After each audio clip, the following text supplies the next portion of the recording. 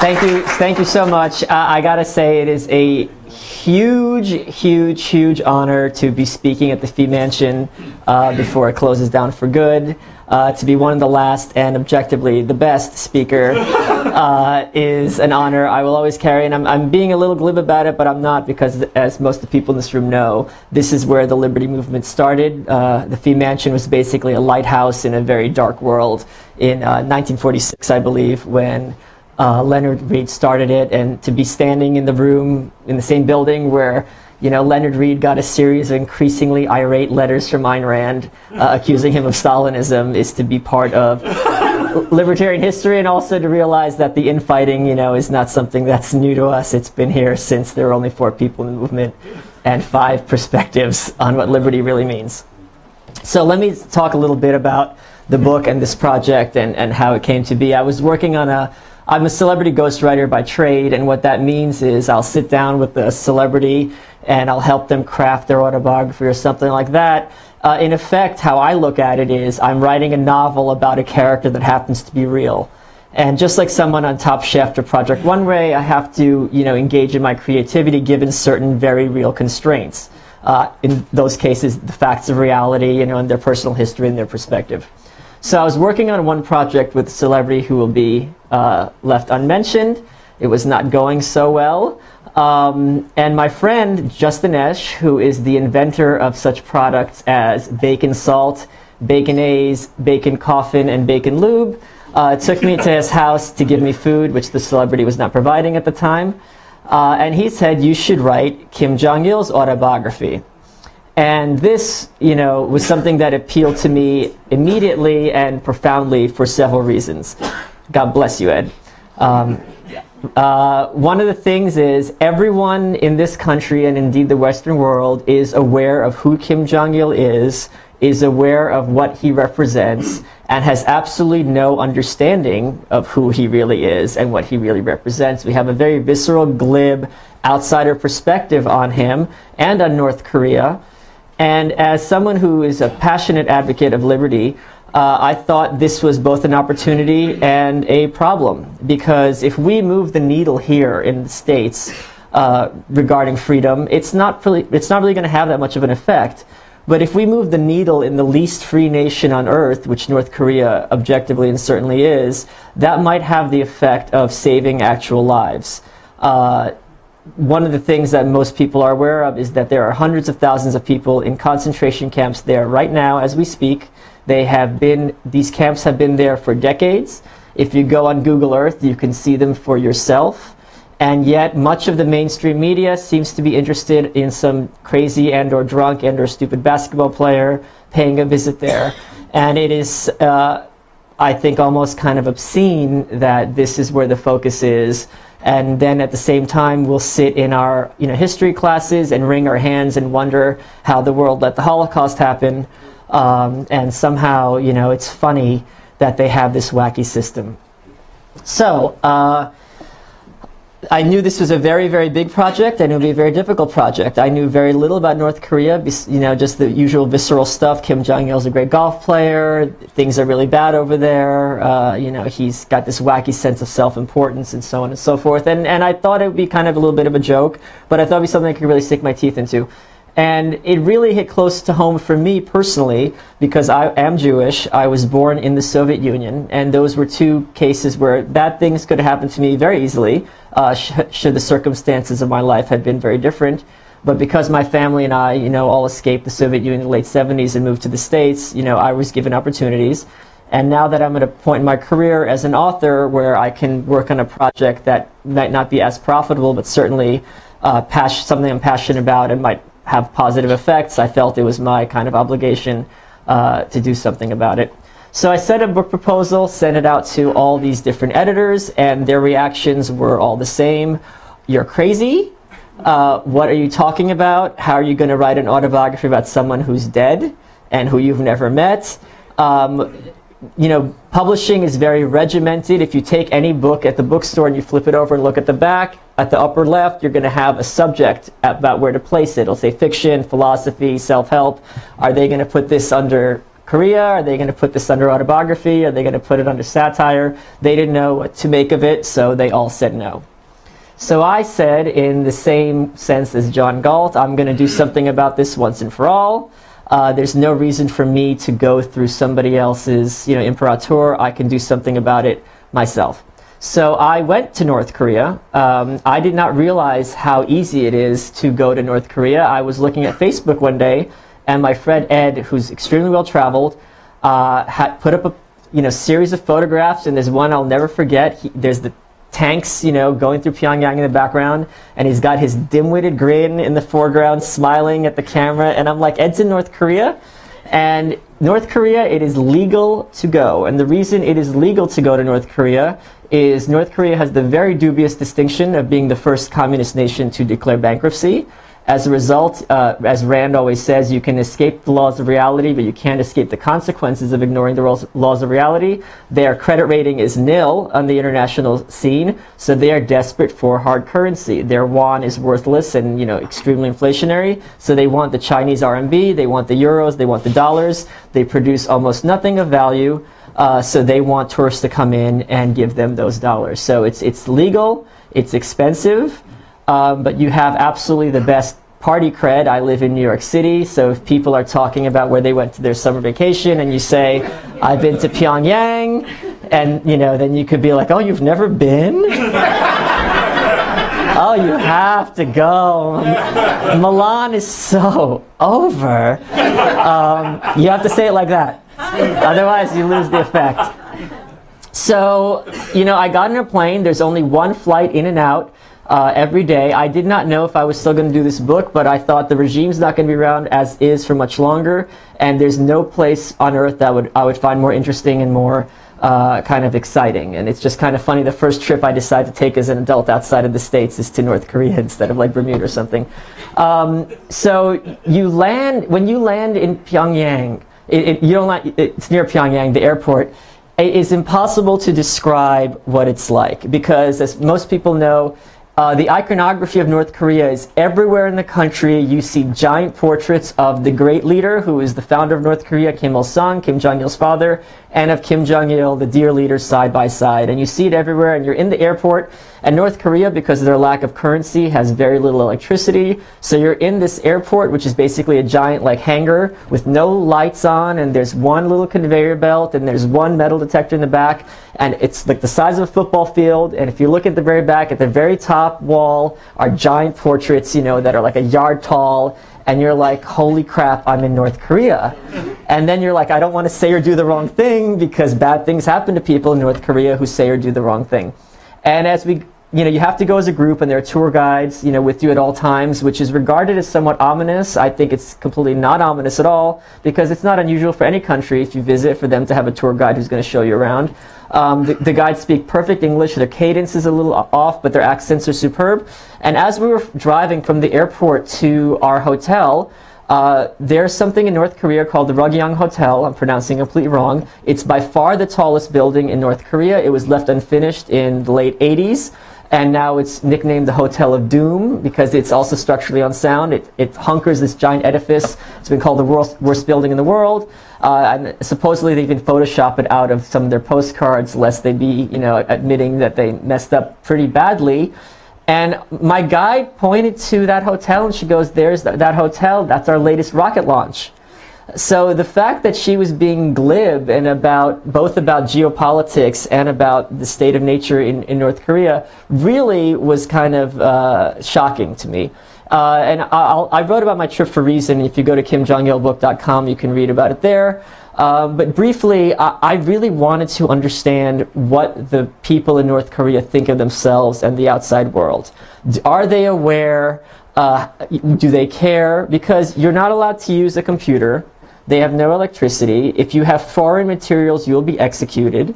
And the regime is notorious, even by communist standards, for their brutality and arbitrary detentions and things like that.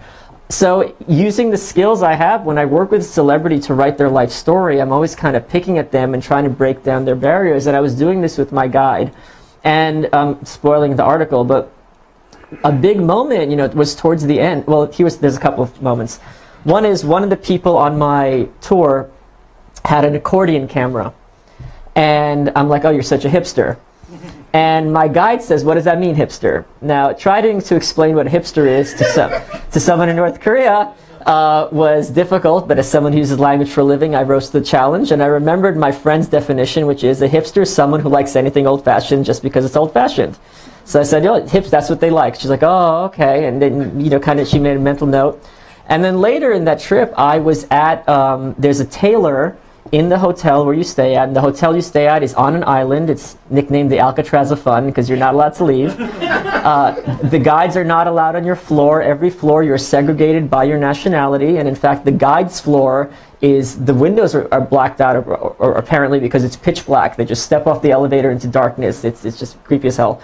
But there's a tailor in the hotel, but it turns out it was a sweatshop. They live in the hotel, and they'll make suits for you. And I go in to get a suit made, and they're pointing out all these lovely, Western-style suits. And I go, no, no, no, no, no, no. I want a suit like, Kim Il-sung, the great leader. I want it with that collar, like the Mao suit, and all boxy and military style. And she goes, oh, hipster.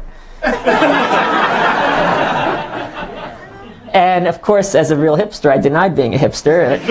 But she didn't get that joke, but they custom made the suit. And it was a very funny moment because as I was trying on the suit my last day, my guy just looks at me side-eyed. She goes, oh, you look good. It was a very, very, very odd moment. But what really kind of affected me, the last day they have something in there called Cholima. And Cholima is this Pegasus, and it's their symbol of speed. Right, and they had this Cholima movement in the late 60s, early 70s about revolutionizing everything. So I was revolutionizing, making things faster and better. And I was talking to my guide. I said, if I can mail you anything from the outside world, what do you want me to send you? And she goes, a Porsche. And I said, lady, I'm not sending you a Porsche. And I said, and don't ask me to send you a Cholima either. And she goes, we have the original one here. Why do I need you to send it to me? So she was very, very quick in a language that was not her own. And she was very, very relaxed, and she was very, very human. And one of the things we often forget, well, maybe not the people in this room, but the press often forgets, is that these people who are living in these situations, Gerald Ford in 1976 was castigated when he said that there's no Soviet domination in Eastern Europe. And what he later said in his autobiography, which may have been a lie, I don't know, but he claimed that the domination is not in their hearts. Yes, they are, under this dictatorial regime, but they're not broken. They are human beings. And you see that constantly when you're in North Korea. You see people skipping down the street. You see kids giggling. You see grandmas doting over their grandkids. And that, to me, makes the cause that much more important, and it's that much more heartbreaking. If communism had the ability to change human nature and to turn humans into robots, maybe it would be more effective, but it doesn't have that power. So, these people are really suffering, and they are deserving of our empathy. I do not know what we can do, but I did the only thing I knew I could do, which is write a book and talk about it. So what did I do? I came back to the States, and there's a website called Kickstarter, which is a kind of a recent innovation. 4 years ago, or 5 years ago even, if I chose to self-publish a book, my career would be absolutely ruined. I write New York Times bestsellers for a living. To self-publish, you're like a wacky crank, forget it. It's like a scarlet letter. But Kickstarter, how it works is you put forth a video. This is what I want my project to be. They have them for movies, albums, like candy bars, anything, you name it. And people give you a little bit of money, and you set what your goal is ahead of time. And if you reach your goal, you get all that money.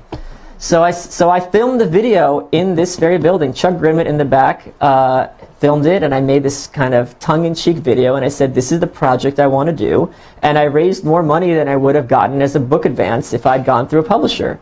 And this is the power of the market, and this is, just another way that, the internet is taking away gatekeepers' ability to, so to speak, God bless you, to, so to speak, allow worthy projects to reach the market. And the Liberty Movement was very, very key to helping with this, and it was just a great, great feeling to be able to, get that funding. Now I had to write the thing. Okay, so when I was in Pyongyang, I brought back armfuls of their propaganda. Their propaganda is translated into several languages: English, French, German, Spanish, Arabic, Chinese, Japanese, a couple of others, because they are under the conceit that everyone in the world is fascinated with North Korea and we can't get enough, and their philosophy, which is known as Juche, is the guiding light of the 21st century, and people are obsessed with it. So they have many, many books, and I read all of them. And let me tell anyone in this room, if anyone is interested in reading North Korean communist propaganda, it is much worse than you think. And I know you think it's pretty bad, but I assure you it is much, much worse. And if I wanted to be really Machiavellian about it, I would even gather that the point of these books is to destroy critical thought as opposed to an unintended consequence, because the stories are all plotting and boring and the same. There's a problem in the factory. Kim Jong-il shows up. Did you try this very obvious thing? No, none of us thought of it. Try this very obvious thing. Oh my God, you're amazing. Well, I heard there's a problem in the school. Stay tuned. And that's really, this story is over and over because it's supposed to beat into people's heads that the leaders, the great leader Kim Il-sung and the dear leader Kim Jong-il, are the ones running the show. And but for them, North Korea would be a complete disaster. So they are very much obsessed with inculcating this air of authority in North Korea. And one of the things I wanted to do in this book is write it almost like a murder mystery. We know who the victims are, which is the North Korean people, 24 million. How did it get to this point? How did the Kim family, manage to finagle the situation to get to this point? And how did the rest of the world allow it to happen? And it mapped out perfectly to Kim Jong-il's life, because he was born in the early 40s during World War II when Korea was becoming split into two nations. And he died in 2011. So his life maps out perfectly to the history of North Korea as a nation. So if you read the book, you're going to get an understanding of how things got to the way they are. But let me just give you the very quick, since my talk is North Korea in one lesson, a very quick synopsis of how things got to be, where they are today. So, post-World War II, North Koreans very much resent, and for some reason correctly, the fact that they were the only nation divided into two other than Germany. They were not combatants, enemy combatants. They were on this, they were colonized previous to that by the Japanese, who by all accounts did not treat them very well. The Japanese, tried to destroy Korean as a language itself. Everyone in Korea had to take a Japanese name. They had to speak Japanese in school, and so on and so forth. And any kind of colony is really, in general, not treated that well by those who colonize it.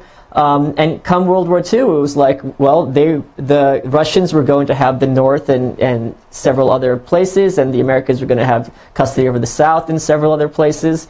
And they basically sat down with the map. The Americans very much wanted to have Seoul, which is the capital currently of South Korea. So they just basically cut it down the middle, just north of Seoul. And you had the Russians on the top and the Americans on the south. And one of the things that, North Korea criticizes the South about, which is valid, is that America has a very nasty habit of invading a nation, causing bad things to happen there, as wars want to do, and then installing some strongman who might be, have loyalties to the states, but is hardly a libertarian, and is hardly in the long term really going to be great for the people. So the Russians on their half installed Kim Il-sung, and the Americans in their half installed Syngman Rhee.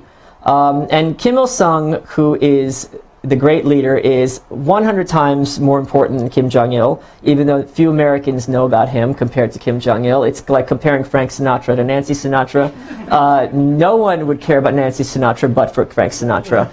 So the thing is, Kim Il-sung was, the leader of this ragtag band of communist rebels fighting in Manchuria. There's almost no historical record of him doing anything, which North Korea very brilliantly points out as proof of the extent of Japanese censorship. You can't find any evidence that he did anything because the wicked Jap devils wiped it all out from the historical record. And that just shows how pernicious and pervasive their control and censorship was. And the idea was he was going to be a puppet of Stalin and follow suit like all the other communist nations.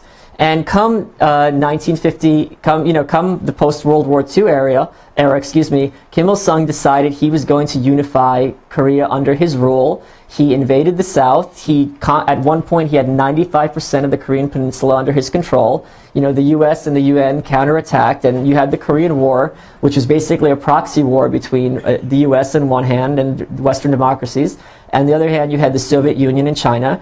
And Korea, North Korea, which often describes itself as, quote, a shrimp among whales, when you have that small country in between these gigantic powers, the people themselves, suffer enormous casualties. You had dams being destroyed, and just the massacre was just absolutely horrific on both sides. And basically, at the end of the Korean War, it was back where it started, and you had North Korea and South Korea. Korea was riven in two. And what's very, very funny, if you go to North Korea, there's a museum right by the DMZ, which is the demilitarized zone, which divides the two Koreas, and they will point to you to the UN flag and the UN dossiers that the Americans left, and this, of course, is proof that the Americans were so embarrassed at their humiliating defeat by the great leader Kim Il-sung that they left it behind to flee with their proverbial or maybe literal tails between their legs. And in fact, one of the other things that was very, very shocking to me while reading all the propaganda, and I had to read 60 books in order to craft Dear Reader, is that every criticism of North Korea, they tackle and they address. They don't sweep things under the rug. The most horrific and kind of ironic and Orwellian of them is, the UN very recently attacked them for the human rights abuses and having concentration camps, and they say, we don't use the term concentration camps, therefore we don't have any. And it's the only alternative we have is to laugh, because if you understand the reality, it's just so horrific that they could say something like this with a straight face. So, in the book, I have him defending censorship, because at one point, in I think it was 56, Khrushchev started to liberalize the Soviet Union, and most of these satellite states followed suit. And Kim Il-sung found this to be absolutely outrageous, because he was a Stalinist. He believed in absolute totalitarianism. And there was an attempt to remove Kim Il-sung from power. He got wind of this attempt, and there was a plenary Congress, and he literally stacked people who were disloyal. He sat the people around them with people who were loyal to him. And as soon as any of these people got up to speak, those around them literally started shouting them down. They were not given a chance to speak at all. Those who were wavering saw how things were going and sided with Kim Il-sung. And of course, all those people who wanted North Korea to kind of liberalize and follow the Soviet model were taken to the camps with their families and were never seen again. And after that, all sorts of other things happened. Both Koreas have a very long history of xenophobia, extreme racism. So he stopped banning learning Russian at schools, any foreign literature, any news of the outside world. Korea has for centuries been known as the hermit kingdom. In fact, it was illegal for foreigners to step foot in Korea even in the 19th century. And it really became the case that anything foreign had to be completely eliminated. Korean was good, foreign is bad. Now, this is a very difficult thing to pull off, because Korea did not have many accomplishments to its name. So, of course, the Orwellian revisionism began, which is all these great accomplishments that the Japanese had were actually originated from Korea. In fact, even Mount Fuji is taken from the word Korean, and pottery and all these other things the Korean people themselves invented, and there's no greater exemplar of this than the great leader Kim Il-sung.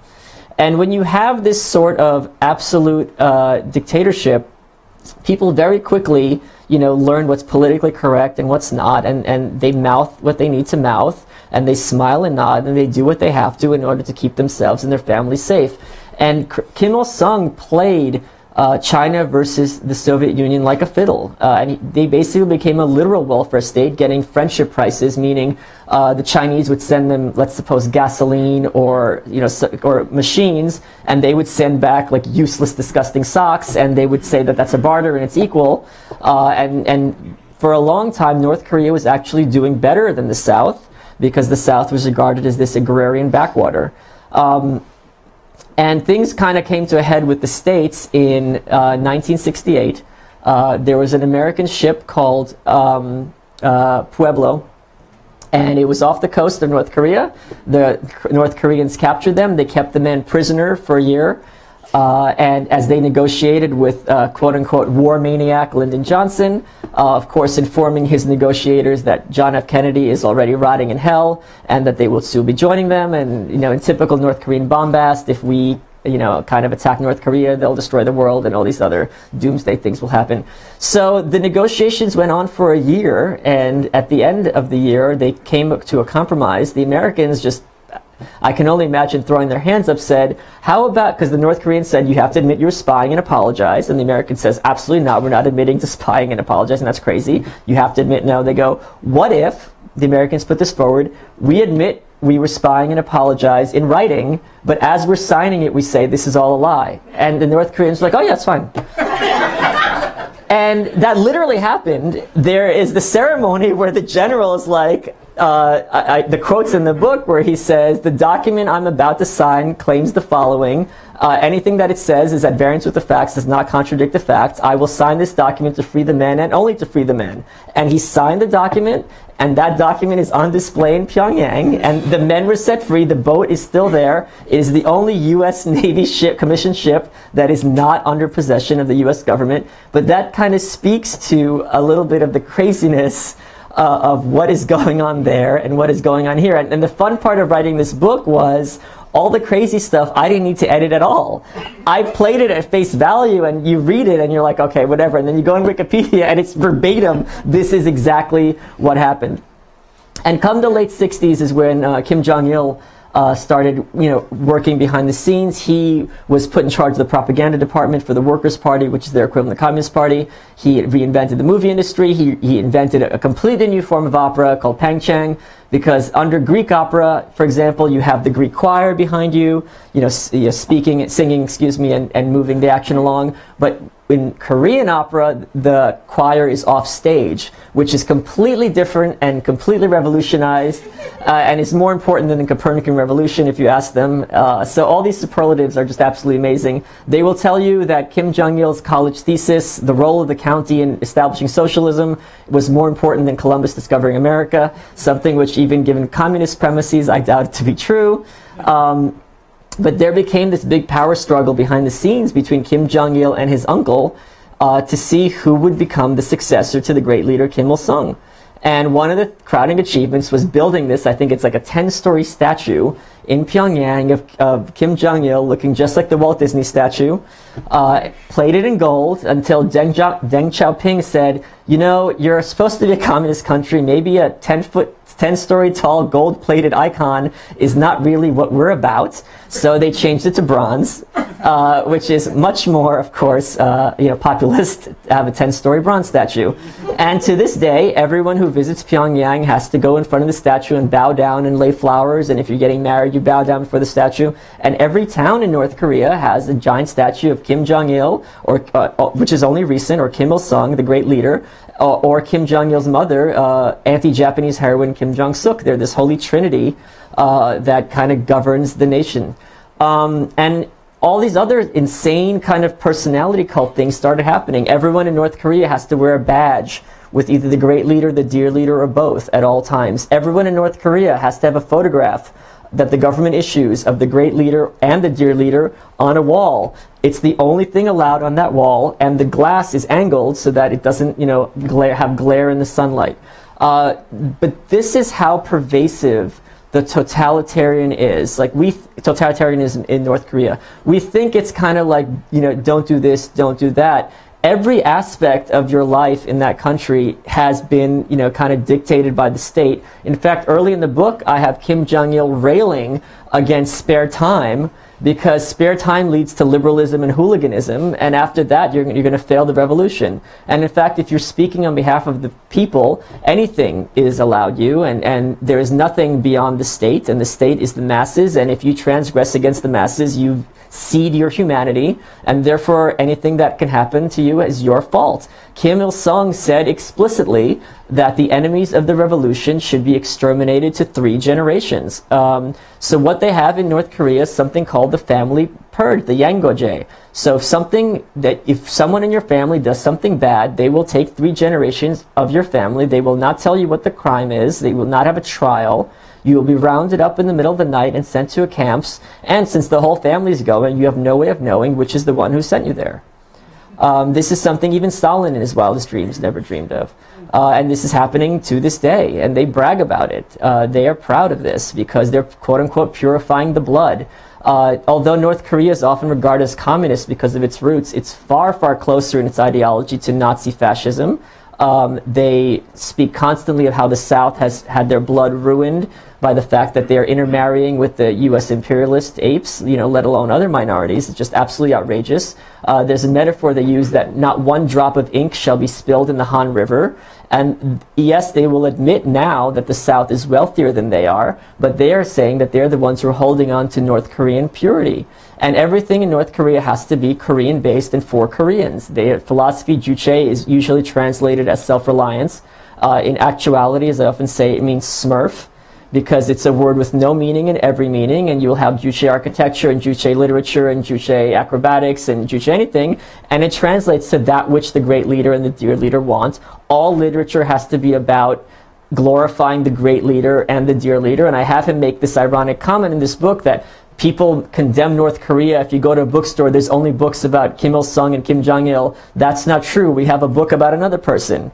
And that really is the case. There's one book about the North Korean Nelson Mandela, Rhyn Mo, who was held prisoner in the South for 35 years. So everything has to be about the leaders at all times. They are not taught geography. I met a couple of refugees. They did not know about Hiroshima. They did not know about Nagasaki. They were told only, if any school in the States, you're going to have that world map on the wall. There, they are only taught about Russia, China, Japan, the U.S. imperialists, and South Korea. Maybe there's one or two others, and that's it. Because if it's not Korean, you don't need to know about it. Excuse me? Sorry, okay. And it's what's really tragic is now you're having a lot of people who are escaping to the South are being completely unable to adjust to life there. Their accents are regarded as guttural and low class. They have no skills. They've never seen a computer. Their entire lives have been regimented so that they don't know that they have to have an alarm clock and get to work on time. They're treated completely terribly, and being from a militaristic nation, they're often prone to violence and anger. And we're even seeing recently some cases of people repatriating to the North. So even if tomorrow the regime vanished, it would still be a very, very long road to hoe for the North. And let me talk about a bit about Kim Jong-il and why he really is truly a horrific figure. So after Kim Il-sung died in 1994, or even a little bit before they died, food was becoming an issue. After the collapse of the Soviet Union, those friendship prices went away. North Korea did not have any electricity because they didn't have gasoline. And there was this amazing inversion in the literature of Leonard Read's story, I, Pencil. Because North Korea ran out of pens because they ran out of the metal to make the pens, and they ran out of metal because they didn't have the railroads, and they didn't have the railroads because they had the railroad ties for the wood for the railroad ties. This was actually in the literature, and this was driving Kim Jong-il crazy. So food was starting to become scarce. And Kim Jong-il launched a campaign called Let's Eat 2 meals a day instead of 3. Because eating 3 meals a day is unhealthy, so it's good for you that you don't have food. And in 1994, it was not at all clear that he would take over. He kind of vanished from power for a little bit. And when he reappeared, his campaign slogan was, "Do not expect any change from me."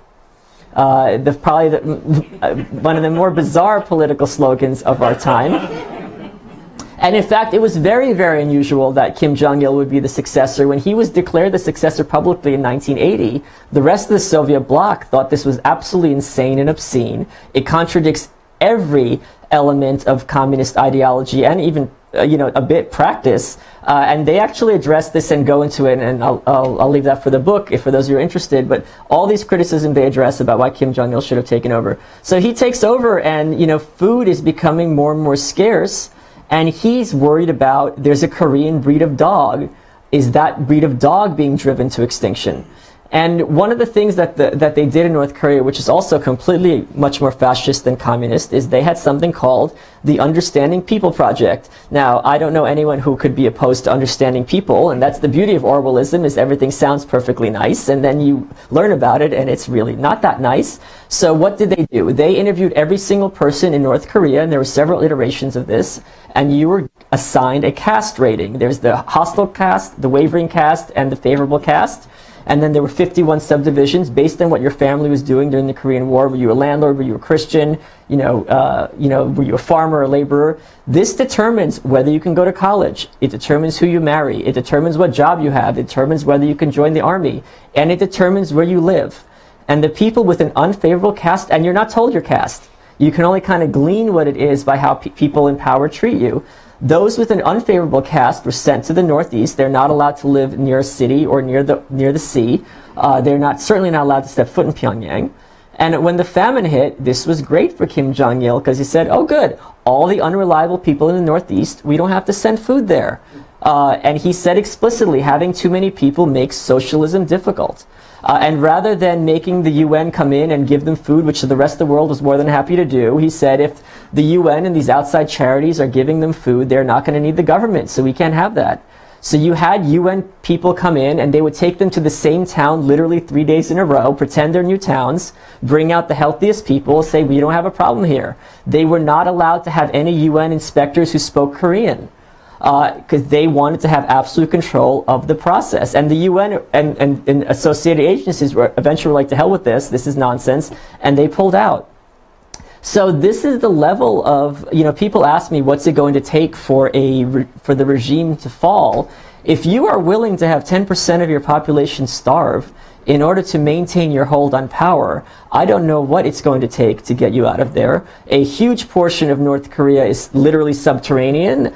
Their metro in Pyongyang, which they're very proud of, all communist nations are very proud of the subway systems because it's for the people, is the deepest in the world because it's a bomb shelter. These people are taught since they are birthed that as soon as the leaders drop their guard, the U.S. imperialists, and they can only say U.S. imperialists, they never say Americans, the U.S. imperialists are going to invade and kill them all, just like they did during the Korean War. So many of the people there still remember the Korean War, and with good reason. They're worried about that happening again, because war is pretty awful, and as libertarians we tend to realize it's really, really a bad thing to happen. So given their kind of fascist obsession with blood, it was not at all unusual that the follower to Kim Jong-il was Kim Jong-un. The people at the very top in the North are there simply because of their loyalty. They are not there because of their skills or anything like that. They are there because they have pleaded loyalty to the regime and to the Kim family. Only the loyal people are allowed to step foot in Pyongyang, and within Pyongyang itself, there's a city within a city where the party meets and runs the show, and none of the buildings have signs. If you want to know where a building is, you would know about it. Otherwise, mind your business. When you go through Pyongyang, you see all these amazing monuments, the Soviet Union symbol, of course, was very famously the hammer and sickle. In North Korea, it's completely different because it's the hammer and sickle and a writing brush. Because they add the writing brush for the intellectuals, once again, and they're completely unlike Marxism. And you go there and you see these huge monuments that are several stories high, of a fist holding up a sickle and a fist holding up the writing brush, and you realize this was built at the expense of food. People are not allowed to leave the country. Even if you're a diplomat, you have to have family staying behind so that you make sure you come back, or else they are going to be punished for your transgressions. The only good thing is that recently during the famine, starting with the 90s, is the government has not been able to provide food for the people, which means the border between North Korea and China, there's a river, the Tumen River, is very porous.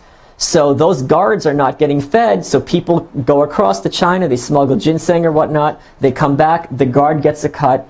And the thing that brought down the Soviet Union and will hopefully bring down the North Korean regime was this creeping sense of cynicism.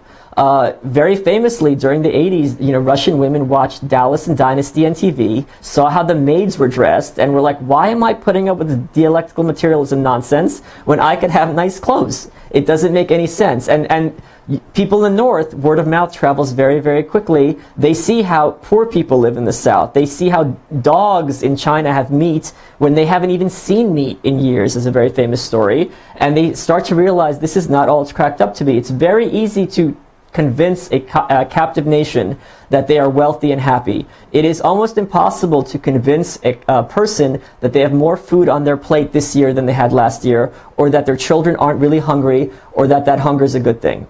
So these are the only kind of cracks that are possible in the regime. However, North Korea is an absolute surveillance state. Everyone in the country is assigned into a group based on your school, the union, the communist women, something like that. Once a week, everyone in the country, everyone has to get up and have a criticism session. They have to say, this is what I did wrong this week. I was late to work. I didn't pay attention on the phone or something like that. Then your colleagues have to get up and say, I saw Carl coming in late to work. I saw what he wouldn't be, and something like that. So you are constantly under surveillance by everyone else, and they're looking for things to say about you. So the idea of people colluding and starting some underground is absolutely impossible. You will be rewarded very handsomely for turning people in, and when you're hungry, that is a very big incentive to do this. So I don't know what's going to help the North Korean people. I just felt it was very important for me to present what's going on there in a package that is both coherent, logical, and entertaining, because there's books out there that are very, very, very good, but they're dark and depressing as hell.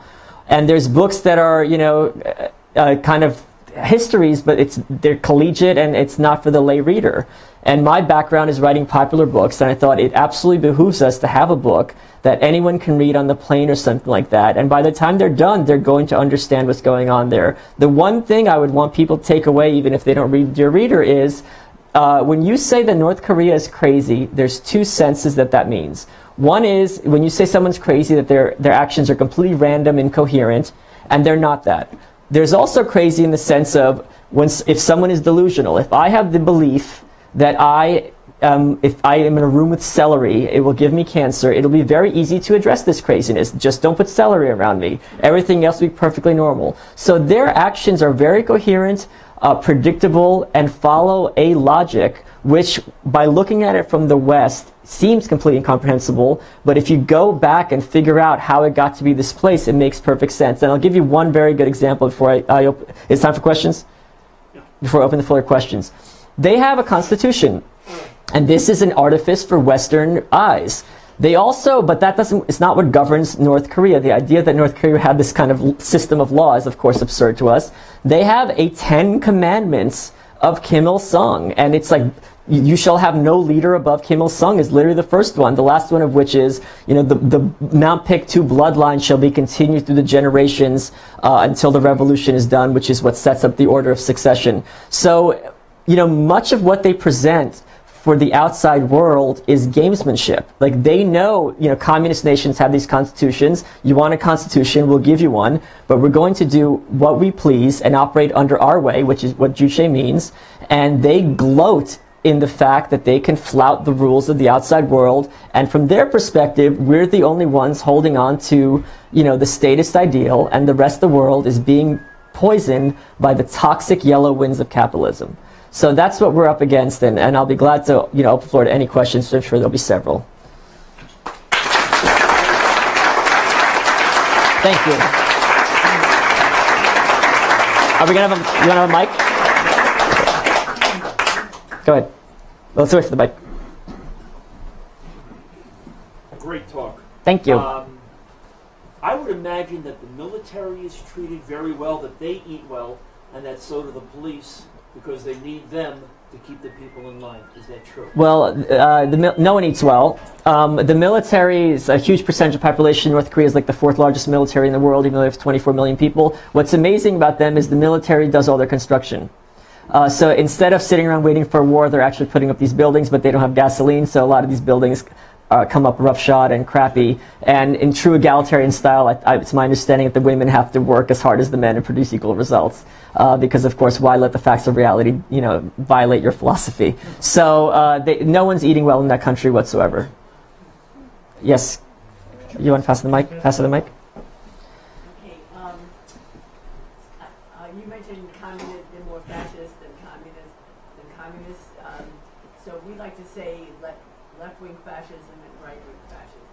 We don't even use the word communism. Since that book, Black Book of Communism, yes, came out, terrible deeds, much worse even than the Nazis. Oh, yes. Over the history. And just one thing, because you mentioned both Ayn Rand and Commander Puebla. Yeah. It's a wonderful essay that she wrote, The Ordeal of Commander Bucher. The ordeal that he faced, not there, but when he came back here. And they criticized him for making confession at in a thug country, Right. and what she thought should happen in the future. So that I directed to that. Yeah. Oh, I own everything Ayn Rand ever wrote. Actually, the one essay of hers that I could not get out of my head the whole time was the monument builders. Because you're seeing all these monuments, and she always talks about the more rinky-dink and pathetic a dictator, the bigger the accomplishments they claim, and the bigger the monuments. And you're standing there looking at it, you're like, okay, this is what she meant, in the flesh. Go ahead. What do you think the actual prospects of overthrowing the regime are in the next several years? The prospects of overthrowing the regime in the next several years are nil. I can't even imagine a scenario how they would be overthrown externally. They 100% have nukes. They would have absolutely no compunction about using them. Again, they're hugely subterranean. Kim Jong-il boasts that he turned the nation into a hedgehog, by which he means something that cannot be attacked from the outside. They've been planning for this for a very long time, and something I talk about in the book is if you look at most of these nations, when the dictatorship falls down, the dictators themselves and their regime are personally murdered. So there's a huge incentive for those people at the top, to not go the Ceausescu or the Gaddafi route. And even if they don't believe it, as soon as they liberalize, they will be killed with good reason. So that's just another reason for them not to fall. So the prospect, it's very, very dark and very, very frightening. But the book's hilarious as the cover. that was what I trying to set out to do. Yes, can you pass on the mic? Two questions. One is, who are the people who were with you on the trip, the Americans? You said it was a group. They were not Americans. So the trip, the tour people were just tourists from all around the world. It's very cosmopolitan. My second question is, how much did you pay for the suit? The suit, $140 cash, and here's something interesting. So they want the U.S. currency as much as possible. Currency has an inflation in sense of if it gets ripped or old. So she wanted the new 20s, not the 20s that had wear and tear. So she was just, the tailor was looking at my wallet. I'm like, lady, I only have these two 20s left. And she's like, oh, I don't know which one. So it was a kind of a poignant and interesting moment. And I would encourage anyone to go. It's just an absolutely fascinating thing. And hopefully I want it to be where people can't go to North Korea because it won't exist in the near future. Yes, go ahead. I'm a bit of a numbers person. I don't understand the numbers. If nobody's producing anything, how could they have such a powerful army and such powerful armaments? Because all the numbers work. all the money's going to armaments, and the food is coming from outside sources, and there are these little markets that are springing up. And again, you had 10% of the population die, and pretty much everyone's still hungry there. So and they do these weird things, like they'll retrofit, like they'll turn cars to be you can drive the cars with wood instead of gasoline, which is very inefficient. And they do other things like everyone in North Korea during the fall goes to the fields and helps with the rice harvest. And my guide was telling me about this. I'm like, oh, that's very nice, because I think about it in this American, nice, everyone's teaming up. And she's like, yeah. And I realized, she's this, bougie city dweller, and she's got to be in the mud with these dirt farmers. And for her, it's just like, are you kidding me? Don't you know who I am? So they very much, look down on the rural people there, which is something else I found very interesting. The propaganda didn't get to her. Yes. Yeah, Can you wait for the mic? Could you pass this? Probably loud enough without it. So let's say I wanted to travel there with my wife, stay 3-star hotels. About how much does that run? How much it costs? Yes. I mean, you're not having your choice of hotels, you understand. I mean, there's 2 hotels, and you have to go through an established Western tour group, and everything's included, of course. I would encourage anyone to bring a lot of like $5 bills and just hand them out to people, because that's going to be giving them food. You just slip them in their palm, they know what to do. So that's what I would encourage. And I would encourage anyone to go. About what does it cost? I mean, go online and look. I'm not Orbitz. We got a question in the back. Could you pass the mic back? You're next. I was wondering, as with the new refugee movements, what do you think the prospects are for people that are stuck in the basically slave camps, and how do you think they're going to be able to? Okay, the people in the concentration camps. The people in the concentration camps are told explicitly, if the U.S. imperialists invade, we are going to kill all of you and burn these camps down. It's much more horrific. I don't like comparing tragedy, so let's just leave it at that. My point is, they do things like they will send men into mines, and the men will literally never leave the mines, and their skin will fall off because of vitamin D deficiency. They gloat that women are much better snitches than men, so they encourage the women to get extra food by sleeping with men and turning the men in. There's things like, women being raped by the guards, which is, you're forbidden to have sex with the guards, and since you had sex with the guard, they will cut your legs off, running you over, but you still have to report to work, so she's pushing herself along on a tire. This is what we're dealing with. So these people have, but the insane thing is, there's a book called Aquarians of Pyongyang, which is very famous. People are not given life sentences. Sometimes they're given a finite sentence you're not told, and after 10 years you're released into North Korea, and you have to sign a paper saying, I will never tell anyone what happens here. I spoke to refugees. The refugees absolutely know that people get vanished. So they are aware that this kind of, and the one thrill, I'm kind of a little bit of a twisted person. The one smile I got in my face was in the book Aquarians of Pyongyang, the family that got sent to the camps, the aunt, they had emigrated from Japan to Korea, or the grandmother, excuse me, she was a hardcore communist, this is going to be great, and they get sent to the camp, and she couldn't reconcile. She goes, this shouldn't be happening under communism, and it's like, brother, you asked for it, this is what that means when you have no semblance of human rights, and your only justification for living is being a function of the state. Guy behind you. Hi, Michael, that's great talk. Can you hear me? Yes. Okay. Contrary to my appearance, I'm not a Korean. I'm not Chinese. I'm not even Japanese. I am an American. I am Korean. Contrary to my appearance, no. If I ask my question, let me clarify something. You said that you stayed at Hotel Alcatraz? The Alcatraz of Fun, yes. You said it was the tallest building in Pyongyang? No, the tallest building is not structurally sound, the Rugyong. So you stay at the Yangado, which is on an island, but this one is in the middle of Pyongyang. So the Tower of Doom is the tallest? Yes, and no one stepped foot in there. Now, you said that North Korea did not want any UN food because then they mean that they don't need government. Right. Now, I imagine a lot of foreign travelers who want to send aid to foreign aid to Korea, just like they send aid to Africa. These are awfully big favors. Would they reject it for the same reason? Well, what happened later, Kim Jong-il, and I talk about this in Dear Reader, he launched what he described in his terms as a crybaby operation. He's like, you know what, let's start showing them the worst places. A lot of the food went in, they got food and they got money, and all that food and money got subverted by Kim Jong-il to feed the military. And he's like, this is great. You want to see the poor kids? Go look at the poor kids. Send me the rice. So, but what choice do you have? If he's controlling everything, it's very easy to make the argument that we got to send them some rice in the hope that the rice gets diverted to the people. And that often happens. It gets sent to the people at hugely inflated black market rates.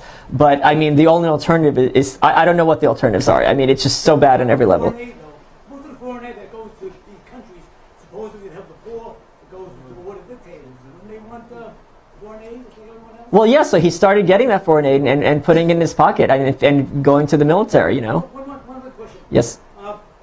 North Korea was once, I guess, the 7th biggest importer of Scotch whiskey because that guy liked... Yes, Kim Jong-il was the world's largest importer of Hennessy, and Hennessy is on the record as saying they can tell how well the regime was doing by how big the orders were that year. He was not a playboy. So North Korea is very, very chaste. So they would have these parties with strippers, but you were never allowed to touch them. And they're very kind of puritanical in that sense. Didn't he want to kidnap Paris Hilton? He didn't, Paris Hilton, I've never heard that story, and that's not something. Sure, go ahead. Let's get you the mic. Hi. We actually lived in South Korea for 6 years in the 90s, and I'd like to share a story because I think that's germane to what the question was about outside aid. I know of a personal initiative that was taken by a doctor in South Korea who also has dual citizenship, South Korean as well as American, and he's a doctor, and he created this initiative to bring tuberculosis medicine up to North Korea. So his experience was... Wait, can I say one thing? Yeah. Things got so bad during the 90s, they even had polio come back in the North. Yes, yes. So he had several experiences, and I know this firsthand because he's a friend of ours. So one of the things that happened was he got out to some of these institutions where they had tuberculosis patients. And they gave them seeds, they talked about raising their consciousness, about green foods, because that's one of the things that you can use. But in addition, they worked inside with the doctors. And here's the equipment that the doctors were using. They were using x-ray equipment that actually caused the x-rays to go onto the doctors. Oh, yeah. And, I mean, this is a bona fide story, and I think it's pacification to the West to say, oh, look at all these aids that are coming our way, and we, you know, reluctantly accept it. That's my perception. Yeah, oh, yeah. Of that part of Oh, yeah, yeah, absolutely. Go ahead. 300 unfortunate young women were kidnapped in Nigeria a few days ago, and you would think this is the great new cause. It's a terrible event, but 24 million have been in prison for decades. That's right. Not that I want Hollywood to take up a cause that's significant of nothing, but it would seem to be helpful if we could make the cause that you've exposed popular and relevant and covered in the media. Is there some trick to make the story more publicized? I'm doing what I can. You know, I mean, that's my whole point with this book. I've gotten an enormous amount of press. I was on Carson Daly. I had a piece in The Guardian today. I'm going to be in the Atlantic Wire next week. I can only hope that people buy the book and recommend it, and especially people in the liberty movement. They very much are interested in this. This is the lowest hanging fruit, and it's something that, you know, I mean, how do you affect change in another country? And also you might say that the purest competition between communism and capitalism in the world is South Korea versus North Korea. Yes. I mean, that debate was settled 3 decades ago. There's a very famous picture of this Korean peninsula at night, and North Korea is just black void, and South Korea is this bright sunlight thing. So, yeah, it's... Last question, okay. And then we'll go to book signing. Okay, he's got the mic, I'm sorry. Oh, we got a Patriot. Is it such a great idea for you to go back to Korea after writing? There's absolutely no way I would go back to North Korea, and here's why. You're only given your visa the day of. I couldn't believe I was going to be allowed in until I actually stepped foot in there. So I don't want to spend thousands of dollars to go to Beijing, and then I'm in Beijing and they're like, sorry about it. So I'm not even going to roll those dice. They're aware of this because I was in North Korean news, and they're 100% aware of this book. So that's that. So now we're going to go. Now we're going to, Michael, we'll move to the back room back there. Let me just say, if you want more, just go to kimjongilbook.com. It's on Amazon, it's on Kindle, and I'll be glad to sign whatever you want right now. Thank you.